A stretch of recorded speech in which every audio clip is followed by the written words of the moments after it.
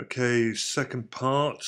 We're just going to clean up these pads on this connector number 3 on the iPhone 3G, 3GS. Um, right, I'm using a fairly wide tip here. I'm running it around about 350 degrees C.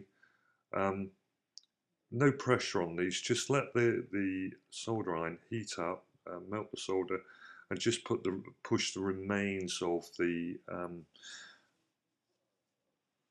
data connection cable off. Now I've just put some liquid flux on here to aid with the removal of the remainder of the connection number 3 legs.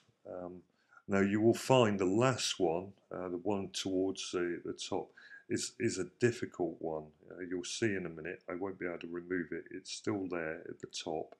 Now, in order to aid remove, I'm going to use a little bit of liquid solder on this.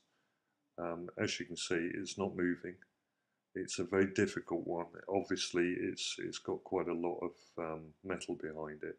So putting on a little bit of solder, liquid solder, um, will actually aid getting heat through to it to remove it. Now I'm cleaning up the board with some isopropyl. I'm going to blow this down. Incidentally, this is a scrap board that I have, so I'm just using it just to show you. There'll be other things on this board I'll be showing you as well, like the SIM card reader there, show you how to remove one of those. Although there is the main bracket missing off of this one. Anyway, maneuvering one of these data connection number 3s into place, quite difficult. Now, if you saw the first video, you'll notice that it was a different colour. It had a white latch with a black body. The ones I've got a black latch with a white body. Same thing.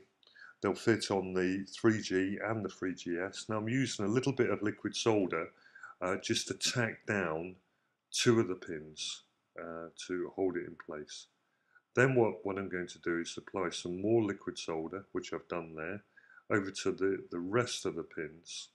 Now there's roughly 6 pins each side, and you'll need extra heat on the one furthest away from us. So I'm just going to touch them back over again. I've just applied some liquid solder.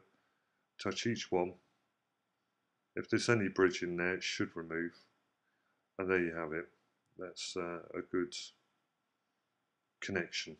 Okay, you might notice it's not entirely square on the board, but it doesn't matter.